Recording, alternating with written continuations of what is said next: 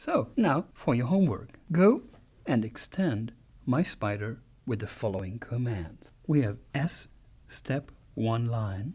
This is already in there. We have C for continue execution, and we have quit. This is already in there. Now come the extra commands. We have P for print all variables, and also with an extra argument, which should print the variable as variable equals value. We want to have commands to set breakpoints. B at line sets a breakpoint in line, meaning that after you enter this command, execution will always stop whenever that line is reached. And finally, a special command, and especially useful if you type in W for watch point, or anything that starts with W, such as watch, and give a variable name as argument, then the program should stop whenever the variable changes its value.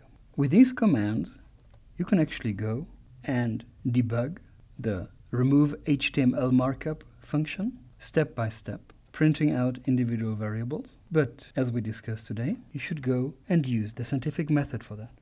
For your homework, we will test your debugger by coming up with commands such as these, and of course expecting very specific outputs.